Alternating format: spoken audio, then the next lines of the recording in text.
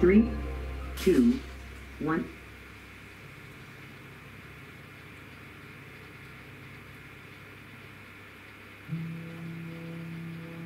Zero complete. So there you are.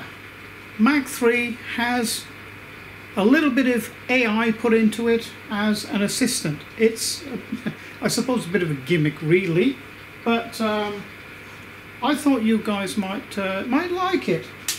So that's what I've done. I've wrote the program to, not that bit of the program. So yes, I've wrote the program to go into Mach 3 to enable it to assist you by talking, letting you know what's going on. Just something that's a little bit different and a little bit gimmicky, I know, but some people may like it. From the last video where I actually made this on the CNC router, all I've actually done is drilled 2 holes here. Actually there were 4mm holes, and I've threaded this one. So I've got a little grub screw there, and I've just put the wire in and peeled the insulation back, folded it over, twirled it, and put it in there, grub screw in, tighten it up. Now you need to recognize which one is a ground, earth. Okay, so that's this wire here with a blue strike on it, and this one is a plain grey lead. It's the only type of wire that I had at the time. I will get some better wire. I want to get a bit of a curly wire. I will hook it up. I do have spare wires up here, but I wanted to hook this up as a test and get it all working prior to actually wiring it into the spare wires on here and having some area to clip this to. Okay, so 2 wires go down into the electronic box down in here, and I'll show you where it connects up to in there. Okay, so here we are in the electronic box, and yeah, there's a lot of wires around. You know, I'm still working on this, so it's a little untidy and sort of not tied up, but you know, over the next few months it will be tidied up and look professional. Okay, so here is that lead that's coming in. Alright, so grey and blue. Okay, so it comes up here. Now this is the important bit. I hope this is being picked up here. I don't think it is. Let me get a bit of light up, more light up in there. Okay, that's better. So there's that. Oh, where are we? Here it is. Okay, so here it splits here. Now the grey lead, which is, you could call this the live, right, goes to number 4 on this particular board. Okay, and the grey and blue lead goes in here to the earth. This is the common earth, which goes into this earth here with this white one. Okay, now those earths are connected to all the earths on the limit switches and actually the ground of the machine. That last bit, when I say the ground of the machine, in other words, this crocodile clip, alright, which is the blue and grey lead, which is the common ground, is actually connected to the ground of the machine, but it's directly coupled up into the sort of the electronics then. In turn, it's the same ground as the limit switches as well. So all the grounds are all interlinked, okay, whether it be, you know, the sort of drivers for the stepper motors, or the limit switches, or even the spindle. It's all the same ground earth. So if you mix these wires up, it just won't work. Okay, it just won't work at all. So it's important to get your ground feed in the right place.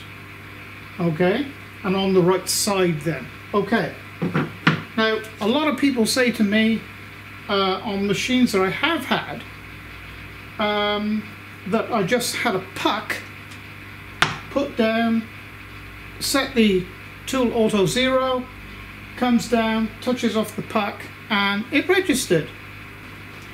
Now people are asking me why that is and why I haven't got it on this one. Okay, simple answer. This is a more expensive router head or spindle, and it has ceramic bearings. So having ceramic bearings, there is a possibility there's no direct connection between the actual output shaft, this shaft, rotor, right, and the rest of the body of the machine, the earth.